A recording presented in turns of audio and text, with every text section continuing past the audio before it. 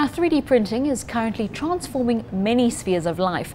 Anyone can manufacture almost anything they can imagine in a short space of time, and the implications are huge. Businesses have not been immune to the 3D printed revolution, and we chatted to some industry leaders about the business benefits.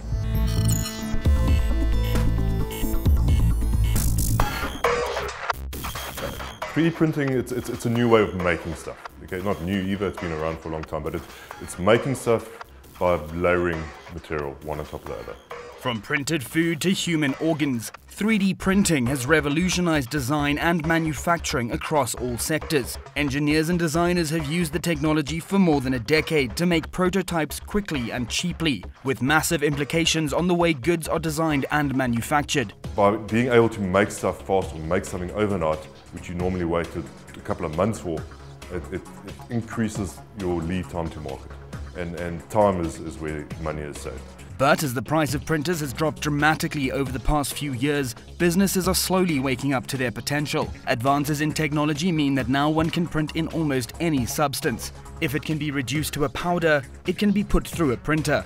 Up to now, it's still mainly focused on the guys that are developing new products. And then we got the jewelers and the artists and stuff. These are all tools to those businesses. And in the past, yes, it was the big businesses that could afford them. Now, any small guy can have his own 3D printer on his desktop next to his computer and print his own stuff. It's also now at that point where you can have it for home, just for play. People buy these things as toys today. They buy them for their kids and they do school projects with them. So they're in that league now where anyone can have a 3D printer and benefit from it.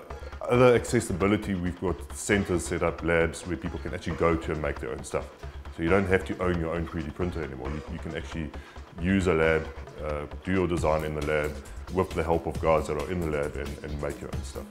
Analysts believe the explosion of 3D printing from the workplace into the home will be far faster than its 2D counterpart, with the global 3D printing and manufacturing industry expected to reach $5.2 billion by 2020. It's developing all the time, okay?